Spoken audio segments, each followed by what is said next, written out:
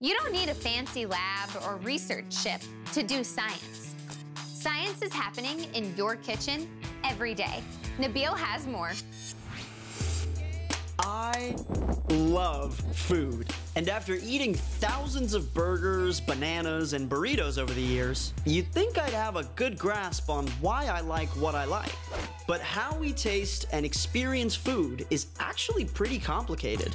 That's why I'm meeting with Dr. Jing Zhao, a food scientist and professor at Cal State Los Angeles. During my middle school, high school years, a few major food safety crises happened in China, and food safety became a hot topic. So that's how I got to know about food science as a career.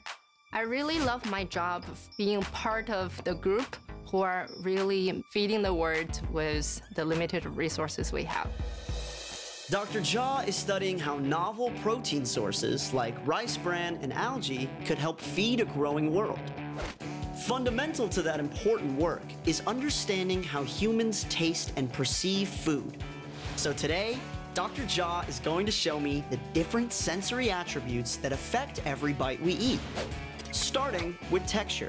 When we take the texture out of the food, a lot of times we won't even be able to tell what food we're tasting. Let me know what you think they are.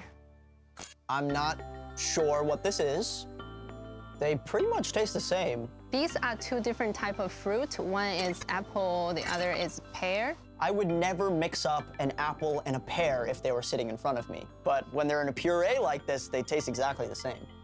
Another key sensory attribute that affects the way we perceive food is color. Here we got some drinks. Why don't you tell me what flavors they are based on the color? This one looks like it's gonna taste like blue raspberry, orange, or some sort of citrus flavor. This one, just flavorless. Let's try it. Doesn't taste like anything at all. This one actually does taste like orange. This one also tastes like nothing. All of them are the same except the color. They are all mildly orange flavored. From an early age, we have learned to associate color with specific flavors. Studies have shown that having the right color in the food, we would need less flavorant to make consumers be able to identify what that flavor is. And flavor is a lot more than just what your taste buds perceive. Smell plays a very important role in determining the flavor. To demonstrate this in action, Dr. Zhao has me close my eyes and hold my nose to block off my sense of smell while tasting fruit candy. I have no idea what this is. Once I unpinch my nose, my olfactory receptors kick in. Okay, so that's the green apple flavor. The olfactory receptors are much more sensitive than the taste receptors. That's why we can smell a very small concentration of odorants, while it requires much higher concentration for us to taste the same compound.